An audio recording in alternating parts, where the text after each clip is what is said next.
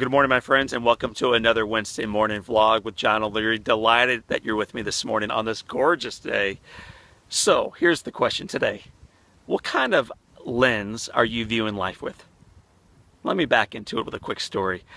Earlier this year, I went down to Florida with my family, and on the drive back, I believe in road trips as part of a vacation. On the drive back, coming from Florida through Alabama into Tennessee, all the way through Kentucky up to Illinois, and then eventually back to my home state of Missouri. From Illinois to Missouri, though, there's a bridge you cross. And on the way over this bridge, I'm looking down to my right and explaining to my kids how beautiful the Archland, this Gateway Archland, is going to be. I'm explaining to them all the remodeling that they're doing, explaining to them how they're completely re-landscaping, how they're completely redoing all the streets, how everything's going to be different, and how when it's done, finally then, it will be beautiful.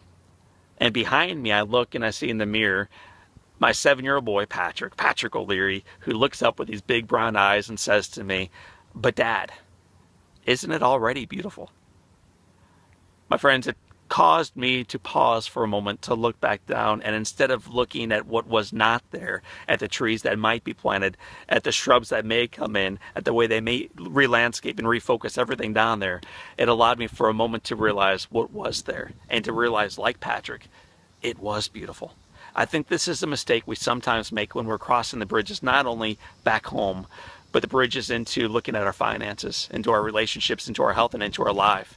My friends, yes, it's good to set goals. Yes, it's good to have a great vision. Yes, it's good to race forward towards success, toward output, toward different and better and bigger outcomes. But the way we move forward most actively and most appropriately sometimes is to pause, catch our breath, and then to see life, see relationships, see things around us through the clear perspective of a 7-year-old child that reminds us that what we have is enough.